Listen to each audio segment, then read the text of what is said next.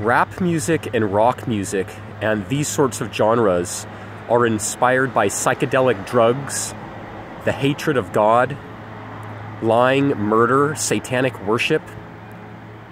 You cannot be a Christian and listen to rock music, rap music, any of this kind of music that plays on the radio or that young people are listening to. It's satanic. Jesus did not call us to listen to rap or rock music. He didn't call us to be like the culture.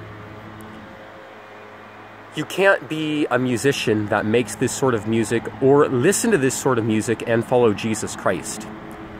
I know many people are staying at home.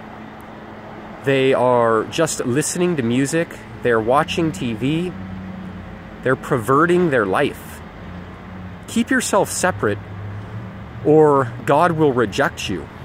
This world that goes on rejecting God soon is going to find that God has rejected them.